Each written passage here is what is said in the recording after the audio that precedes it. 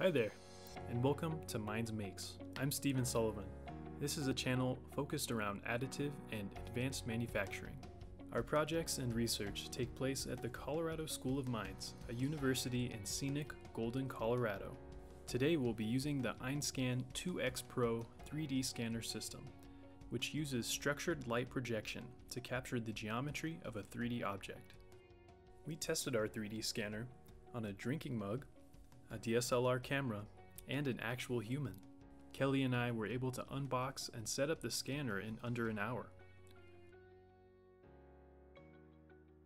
We started in fixed scan mode, which makes use of the included tripod and turntable. For small objects, the turntable is the easiest way to capture scans from different angles. The white markings on the turntable help align the different scans into one completed mesh. The first object we scanned was a Star Wars themed ceramic mug. We set up the mug from different angles to capture the entire object. Because our scanner also has a color texture camera, we're able to capture the small details of the mug's design in addition to the 3D shape of the object. Sometimes, the software does not stitch together the scans perfectly. By manually selecting several points where the scans overlap, we can align them ourselves. The final scan can be output to several geometry file types for balancing good detail with a small file size. Our favorite is the .3mf, or 3D manufacturing format. We can use this information to 3D print our scanned objects. You may notice that the colors of our scan are a little darker than the colors of the mug itself. If we wanted to, we could adjust the brightness and contrast of our final mesh to make the colors more accurate to our object. Here, it's important we choose to take a texture scan so that we capture color information. Very dark objects, such as this black camera, are more difficult to scan. Because this is a detail-rich object, and it's also large enough to block some of the turntable targets, we selected feature alignment mode.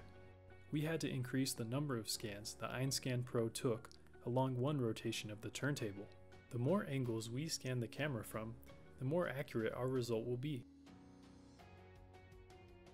We also had to prop up the camera to be able to capture it from difficult angles. We used some pink foam we had around, since it's easy to differentiate from our scan object. After one rotation of the turntable, we could highlight and delete the foam from the point cloud.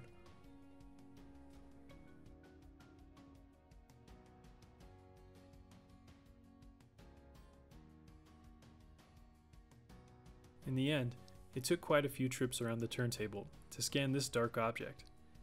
If you weren't worried about damaging your scan object, a dusting of baby powder or a coat of gray paint would be a good way to make things easier. But I don't think Kelly would appreciate if we did that to his camera. We plan to make use of this scan of the camera in a future project, so stay tuned for our next video. Now, since we're taking the scan of a larger object, we took the scanner off the tripod and used it in a handheld mode. We had the most success with a mode called Handheld Rapid Scan. We wanted to test the scanner on a more complex object. Kelly volunteered as a test subject. The scanner experienced some difficulty aligning the scans it took from multiple angles. We had to scan one area thoroughly at the start to create a reliable base geometry. The scanner experienced some difficulty aligning the scans it took from multiple angles. This really slowed down the process, since manual alignment isn't available in this mode.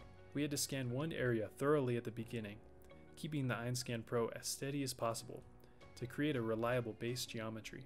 I can tell you from experience, if you are the scan object like Kelly is in this video, you want to keep your eyes closed during this process. The structured light coming out of the scanner is pretty bright. Darker areas of Kelly's clothing took longer to scan and did not show up as well in our mesh. We also found that placing Kelly in front of a dark background sped up the process. Well, Kelly was very patient, and now we have a pretty good scan of his head and torso. Our scan wasn't perfect and it had a few holes, but the Einscan software actually stitched them up and applied colors in a fairly accurate way. Now Kelly can 3D print himself.